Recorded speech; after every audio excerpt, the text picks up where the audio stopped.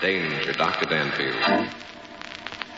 Danfield, my wife was murdered, and there's the man who did it. Oh, don't believe him, Doctor. I didn't do it. Then who killed her? He did. He arranged it purposely to put the blame on me. The gun in my hand, the witnesses, he planned it that way from the beginning. Dr. Daniel Danfield, student of crime psychology, has many times provided police with a solution to a baffling case. And at times, too, the alert Dr. Danfield has found that his pet theories on the workings of the criminal mind must be subject to change without notice. There's an interesting case ahead for the young doctor today. Let's see how he handles it. At the moment, we find Dr. Danfield in his study dictating to that precocious secretary, Rusty Fairfax. The problem of an increasing crime rate cannot be solved by so-called improved methods of apprehending the criminal. We must seek first to check the causes of crime, to detect the crime before it's committed. Now, how's that sound? Do you want my honest opinion, Doctor? Well, certainly. I think it's pretty stuffy. Stuffy? It's the truth. You ask for my opinion. In other words, Miss Fairfax, you think this is going to be a dull speech. You think my audience is going to be bored. I don't think they'll be bored. Before that happens, they'll all be asleep. Great. You know, Rusty, sometimes I wonder if there's anything under that lovely red hair of yours except skull. Oh, there have been times when you mentioned certain points of interest. Please don't change the subject. I'm trying to make plain that the crime problem is anything but a dull topic. Have you any idea how many crimes are committed in this country every day? Well, I saw a movie last night. That was one. Rusty, my little angel face. In the United States of America, a crime of violence is committed on the average of once every 8 minutes. No. Yes. And a good percentage of them right here in this city. Oh, it's impossible, Dan. Well, I have a lot of fancy figures from eminent authorities to prove it. That's what's wrong, Rusty. People won't believe these things are happening all around them. They have to be made to understand, to realize that... Oh, how can you make them realize? Look out the window. The sun going down over the city. You couldn't make anyone believe that in that beautiful scene there's crime. But there is, Rusty. How do we know what's going on behind those thousands of windows? Anything can be happening. Absolutely anything. Just a moment. Who is it? Who's there? Who is it? Oh, it's you. Why didn't... Oh. Why do you have that gun? What are you going to do? Oh, put it down. Don't shoot! Don't!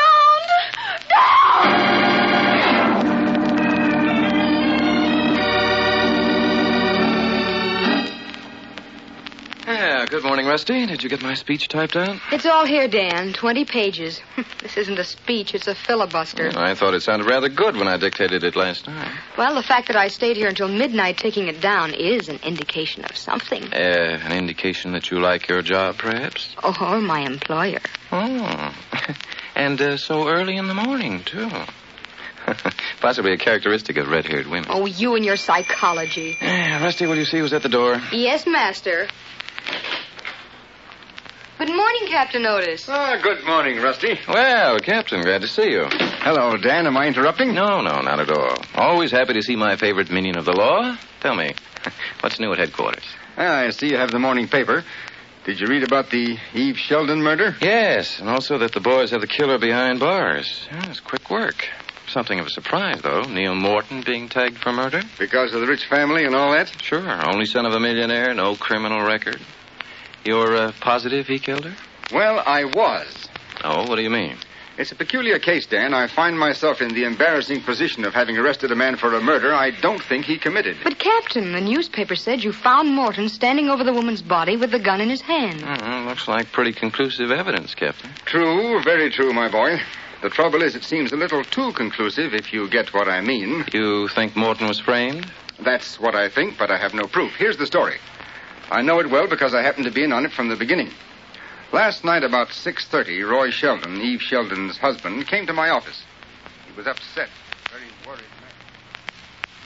You've got to help me, Captain Otis. I'm going out of my mind. The police will do what they can, Sheldon, but we can't go out to this Neil Morton and arrest him simply because you think he's fallen in love with your wife. Well, you could if I prove he's trying to break up our home and take my wife away from me. There's a law against that, isn't there?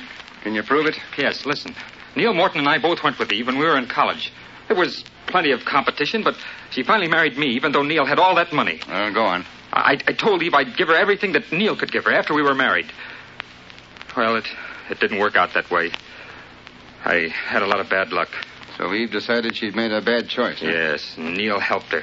He kept dragging us down to that estate, showing off his cars and stables, his servants, rubbing it in. I appreciate your problem, Sheldon, but I still see nothing to justify a criminal charge against Neil Morton. But you will. Tonight, in half an hour, Neil is coming to our apartment to get Eve's decision. Decision? Yes. 2 days ago, I overheard them talking. Neil was trying to sell Evie the idea of divorcing me and marrying him. Apparently, he'd been trying to talk her into it for weeks. She promised to give him her answer tonight. Well, what do you want me to do? Wait. Tonight, I'm supposed to be at a lodge meeting. Neil is coming at 8 o'clock. Oh, but Mr. I'm not Sheldon... asking you to snoop. Just come with me. We'll wait outside. I won't even ask you to go in. Unless there's a good reason. I still don't think this is a job for the police, Sheldon. But if you wish, I'll go with you.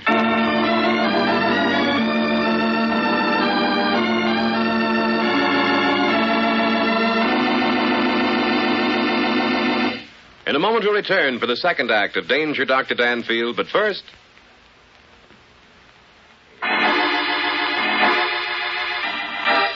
Now back to Michael Dunn for the second act of Danger, Dr. Danfield.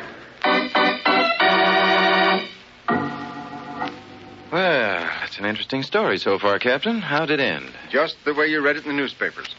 Sheldon and I went to the apartment and waited outside.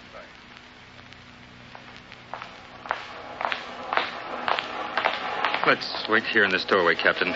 He'll be here soon. It's almost 8. You know, Sheldon, this is a job for a private detective, not the police. You may not think so later. What was that? Well, there's no telling what Morton may do if Eve turns him down. Stand back. Here he comes.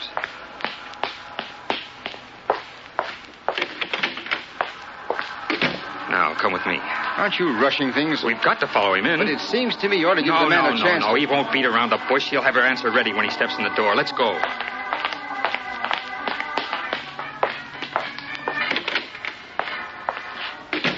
This is our apartment. Go on in, Sheldon. If you run into trouble, you can call me. Don't leave. Don't worry, I won't. Eve! Roy, I found her. She's dead. Eve! Morton, you killed her! Oh, I didn't. I was just... Sheldon, He killed her. He killed my wife. There's a gun in his hand. Boy. Morton, I'm going. Steady, Sheldon, I'll handle this.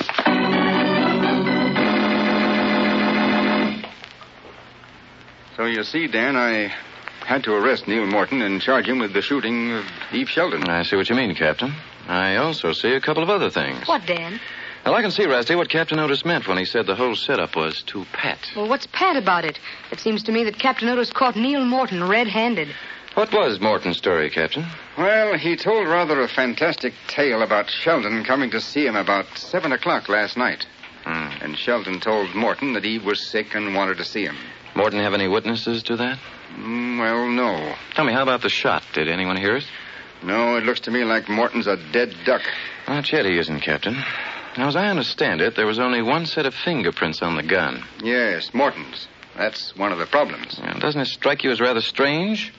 Morton must have had the gun in his pocket when he entered the room. Now, even though his sole purpose in being there was to murder Eve Sheldon, he would have had to handle the gun several times. Yeah, so Morton's fingerprints should have been all over it. Right.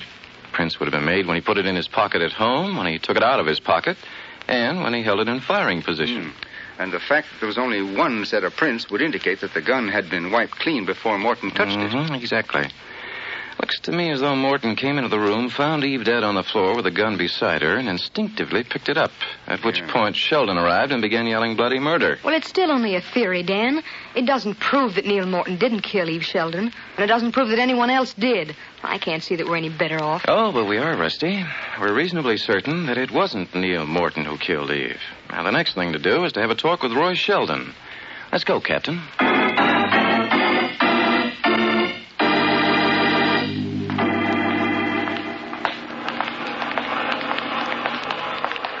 This is the apartment house, Dan. Well, not exactly a ritzy place, is it? Sheldon claims he couldn't afford anything better. It's halfway down the hall. Well, if he promised his wife luxury, he certainly missed the boat.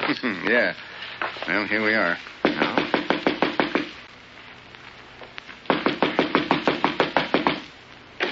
Yes? Oh, Captain Otis. Hello, Sheldon. This is Dr. Danfield, the crime psychologist. Crime psychologist? May we come in? Couldn't you come back some other time after all? Sorry, Sheldon. This can't wait. Captain, the least you can do is respect a man's grief. We do respect your grief, Sheldon, but we also respect the possibility of a miscarriage of justice. Oh, where was the body lying, Captain? Over there by the window. I resent this. Oh, sorry, Sheldon. We're just making sure that it was Neil Morton who murdered your wife. Making sure? You saw him do it. The You only were thing there. I saw was Morton standing over the body with a gun in his hand. Sure, and his fingerprints were on the gun. The bullet came from the gun. Shut up. Now, Dan, Roy, darling. Vina, I told you. Oh, No, skip it. This is Vina Rosalind. She's a friend of mine. Oh, friend, eh? Do all your friends call you Roy, darling? Roy, who are these men? I'm Dr. Danfield, Miss Rosalind. This is Captain Otis of the police department. Oh, We're here to ask Mr. Sheldon a few questions regarding his wife's death. ask him questions. But Neil Morton killed her. I saw him go into the apartment. Oh, did you, Miss Rosalind? Sure I did. I was just going into my room when he came along the hall and knocked on Roy's door. Where is your apartment, Miss Rosalind? Across the hall, 2 doors down. Did you see Morton enter this apartment? No, I didn't actually see him go in. I couldn't just stand there and stare at him. Of course not. What did you do? What difference does it make? Don't answer him, Vina. Keep quiet, Sheldon. This is important. Go ahead, Dan. Actually, Miss Rosalind, you're not sure that Morton entered this apartment. Oh, yes, I am. After I entered my own apartment, I stood near the door, listening. Oh? And what did you hear? I heard the door open, Morton go inside, and the door close. Tell me, how long was it after that Sheldon and Captain Otis arrived? About 2 minutes. Well, that's close, Dan. Sheldon and I weren't more than a couple of minutes behind Morton. So that settles that. I was with Captain Otis all the time. Not so Now, fast, Sheldon. Miss Rosalind, were you standing at the door listening between the time Morton entered this apartment and when Captain Otis and Sheldon arrived? Yes. How long would you say it was after Neil Morton entered the apartment before you heard the shot? The shot? Why, I... There was a shot, wasn't there? Well, I suppose... You're crazy. Of course there was a shot. There had to be. Tell him how long it was before you heard it, Vina. Well, I don't know. I mean, it couldn't have been very Are long. you telling me that you know exactly how much time passed before Sheldon and the captain arrived, but you can't say when you heard the shot? Why don't you leave her alone? How can you expect her to think firing questions at her that way? The answer to that is simple. Miss Rosalind is confused only because she didn't hear the shot. There wasn't any shot. Wasn't any. There had to be. That's right, Sheldon. There had to be. Where there's a bullet hole, there must be a shot. But when the shot was fired is a different thing. Now, sorry to disappoint you, Mr. Sheldon, but I think that if Neil Morton came here last night with murder on his mind, he was a little too late.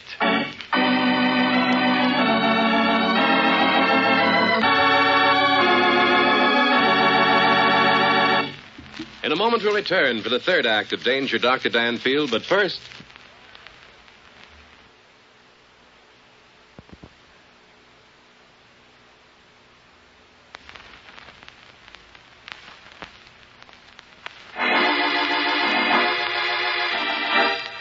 Now back to Michael Dunn for the third act of Danger, Dr. Danfield.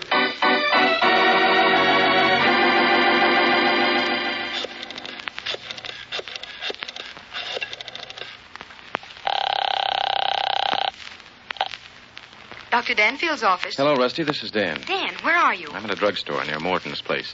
Now, I want you to call the Sheldon's apartment, explain who you are, and tell him to pick up Vina Rosalind and come out to Morton's home at once. Where's Captain Otis? He's going down to headquarters to engineer Morton's release. To engineer Morton's release? Well, then he isn't guilty. After you make the call, Rusty, grab a taxi and come down to Morton's yourself. Oh, by the way, bring your notebook, will you? But Dan, suppose Sheldon refuses to come. I don't think he'll refuse, Rusty.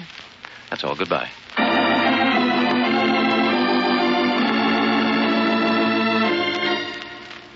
Yeah? All right, I get it. Yeah. Who was it, Roy? Danfield's secretary. He says Danfield wants us both to meet him at Morton's house in an hour. Why? I don't know. Roy, are we going? Sure, we're going. But, what if they've found out something? Don't worry, they haven't. There isn't a chance. I wish I were sure. Come on, honey, quit worrying. Just leave everything to me. Kiss me, Roy. That make things better? Only it could always be like this. It will be. No one's ever going to know. Unless... Unless what, Roy? Vina, what'd you do with the gun? Gun? What gun? After you shot Eve. After I... Roy. Okay, you don't have to tell me. It's probably better that I didn't know. Roy, you're not trying to say that I... Oh, no, you can't be that rotten. What do you mean, that rotten? What are you talking about? You know what I'm talking about, saying that I shot Eve. Oh, stop putting on an act. We're together in this thing. We were together. But if you think you can put the blame on me, why, you cheap double-crossing... Are you accusing me of murdering Eve? You bet I am. You did it, and I'm just the girl who can prove it. You little... Skip the act, Roy. I'm Vina, remember? The only witness you've got. Shut up! Oh. Okay, Roy, if that's the way you want it. Come on. Let's go over to Morton's. It looks like Danfield is going to hang out the wash, and I want to be there when you go through the ringer.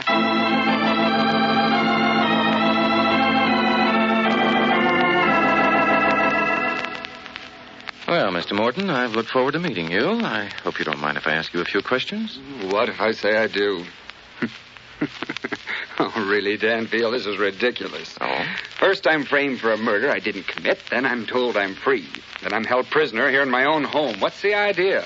And what's Captain Otis prowling around the other rooms for? I hope to have the answer to your questions in just a... Oh, excuse me, will you? That must be my secretary. Yeah, hello, Rusty. Come on in. Hello, Dan. I called Sheldon. He and Miss Rosalind will be over. Well, this is Neil Morton, Rusty. Mr. Morton, my secretary, Miss Fairfax. How do you do? How do you do? I said about Shelton coming here. I won't let that fellow in this house. Now, who's this Miss Rosalind? She's a friend of Sheldon's. He lives down the hall a couple of doors from his apartment. Oh, do you remember meeting a girl in the hall? Oh, I don't know. Oh, yes, I believe there was a girl there at that. Give me an odd look now that I think about it. Would you recognize her if you saw her again? I think I would. Uh-huh. Oh, hello, Miss Fairfax. Hello, Captain. I didn't know you were here. Oh, I've been here for some time, picking up a few little interesting odds and ends. Any luck, Captain? Yes. I've found what I was looking for, Dan. What about you? Not bad. As soon as Miss Rosalind and Sheldon get here, I think we'll be able to clear up this case without any trouble. The devil are you talking about? Certainly there's no question of who killed Eve Sheldon. I'm afraid there is, Morton. You see, there are several people involved in this affair. Oh, I see. You think perhaps this Miss Rosalind... Possibly. Oh, Doctor, pardon me for laughing, but you don't really expect Sheldon and Miss Rosalind to come here. Yes, don't you? Well, hardly. I'll gladly make a small wager that the two of them are over the hills and far away right now. Sheldon's a fool, but not that much of a fool. After all... Someone's at the door, Neil. Will you show Mr. Sheldon and Miss Rosalind in? Still don't believe it. Dan, this idea of yours may work, and it may not. What are you worried about, Captain? I think we both know who committed the murder. But I'll admit that I haven't found a logical motive. And without a motive, the evidence we have means nothing. Well, it appears to me you have more motives than anything else. Captain Otis is right, Rusty. Let's bide our time. I'm going to try a psychological experiment. Watch for a surprise. Well, it's too bad you didn't make that little wager, Dr. Danfield. You'd have won. Hello, Miss Rosalind. Mr. Sheldon. Let's get this straight, Danfield, right at the start. You can't pin this murder on me. I have Captain Otis as a witness. I was with him at the time it happened. All right, then you'll have nothing to worry about. Besides, would I have come here if I had anything to do with it? Well, perhaps you came to defend yourself, which means that Miss Rosalind is here for the same reason. I don't have to defend myself. I don't know anything about it. Well, Dr. Danfield, you have the stage all set for the great final scene. Let's begin, huh? Gladly, Mr. Morton. Now, Miss Rosalind, I'm going to be very frank. We have good reason to believe you killed Eve Sheldon. So he told you. Well, I didn't. He killed her, and he's trying to put the blame on me. That's not true. She did it. Thought she could get away with it. Then when the police came into it, she got scared and tried to pass the buck. Why, you heel! Wait a moment. Sheldon, when did you decide that Miss Rosalind had killed Eve? I suspected she was going to do it for a long time. She'd been threatening, but I didn't think she'd go through with it. She thought with Eve out of the way that I'd marry her. You conceited... You can't prove that. Well, Morton, what have you to say? Really, this whole argument is stupid. Why are these two shouting? I was the one who was framed. Simply because I fell for Sheldon's sob story, I was accused of murder and spent a night in jail. Well, the odd part of it is, Morton, you weren't framed. You only thought you were. Well, I don't get that. Well, you will in a minute. Sheldon, I'm asking Captain Otis to arrest you and Miss Rosalind and charge you with obstructing justice. Obstructing justice? What is this? You both claim you knew the other had murdered Eve, and yet you allowed Neil Morton to be arrested for the crime. What neither of you knew was that Neil Morton actually did shoot Eve Sheldon. Oh, really, you're quite an amusing fellow, Danfield. Tell us more. All right, Morton. Captain, what was it you found in Morton's bedroom? A silencer. Here it is. Recognize it, Morton? Well, of course. It's mine. I've had it for years. So what? So you used this silencer on the gun with which you shot Eve Shelton yesterday evening. That's very interesting. Unfortunately, it isn't true. Oh, isn't it? Morton, you'd been in love with Eve Shelton for years. When she married, you were furious. Still, you thought it would be easy to win her back because you had money and Sheldon had nothing. Danfield, this is stupid. Oh, wait. Yesterday evening, about 6 o'clock, you went to Sheldon's apartment. You shot Eve using this silencer on the gun. Oh. You left the gun there, but removed the silencer and came home. And who's going to believe a story like that? Well, naturally, I have proof, Morton. When Sheldon came home, he found his wife dead. He thought Miss Rosalind had murdered her because she threatened to do so. That gave Sheldon an idea. He saw a chance to pin the murder on you, whom he hated, and let Miss Rosalind off free. Oh, you're still talking nonsense, Danfield. Would I walk into Sheldon's apartment if I already knew his wife was lying dead on the floor? Yes. You reasoned when Sheldon came and told you his wife was ill and asked you to go and see her that he hadn't discovered her body. If you refused to do as he asked, you'd be giving away yourself completely. Oh, and just how do you think you're going to prove all this? I'll show you. Miss Rosalind, when was the first time you saw Neil Morton? Why, I don't remember. Oh, yes, you do.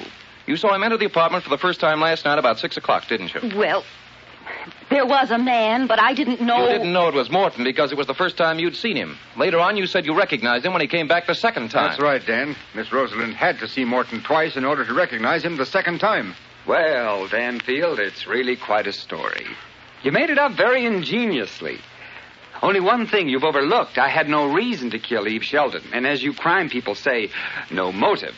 Now, certainly I wouldn't shoot a girl simply because I went with her in college. Would I, Captain Otis? Well, one wouldn't think so. Dan? All right, Morton. Let's say I've made a good try. I should have eliminated you as a suspect in the beginning. Well, I'm glad to hear you admit it. You haven't the courage to be a killer. Now you're getting personal, Danfield. I deal in criminal psychology, Morton. I marked you immediately as a moral weakling. Now, just a in moment. college, you wanted to be a ladies' man, but no girl would have you because there's no manhood in you. Look here, Danfield. All your life, you've been a pampered child, Morton. You've gotten what you want by throwing a tantrum. Why, You wanted Eve Sheldon, and you couldn't have her. She scorned you, ridiculed you, just as women have always done. Stop it! Dan, he has the paper knife. I'll kill you, Danfield! Oh, I'll you kill you! Morton, Sheldon, help me! I'll kill you, Danfield, just like I killed Eve Sheldon. I'll kill you, too. You can't stop. Drop that, you dirty rat! Drop it! You dirty stick! It's up, Morty! I'll try you!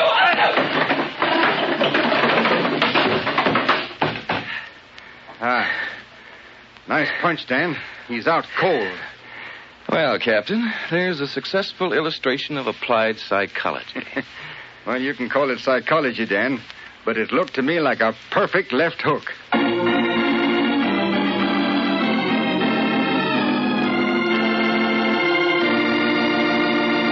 In a moment, we'll return for the conclusion of Danger, Dr. Danfield, but first...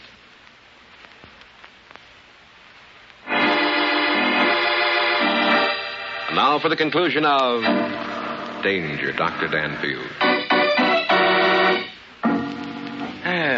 Draw up a chair, Captain. Yeah, thanks. Plug in the percolator, Rusty, will you? Some hot coffee will do us all good. It's plugged in and practically perking.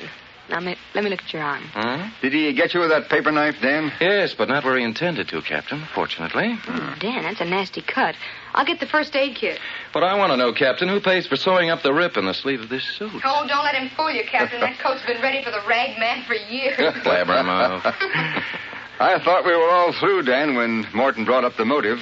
Up to that point, there just wasn't one. Well, I played a hunch that time, Captain. I've known men like Morton before. Under certain circumstances, they suddenly revert to childhood. It's the hysteria of frustration. He proved he was capable of a murder, didn't he? Yes. I thought for a moment he was going to make it, too. I was trying to keep away from him, figuring he'd confess. And he did. My, aren't you proud of you? Well, not especially. Well, I am. Isn't he wonderful, Captain? Yes, and he's pretty, too. That'll do, copper. Well, I got to get back to headquarters. Thanks for a darn good job, Dan. So long, Rusty. Always a pleasure, Captain. Goodbye. Well, psychology student turns out to be big, strong man.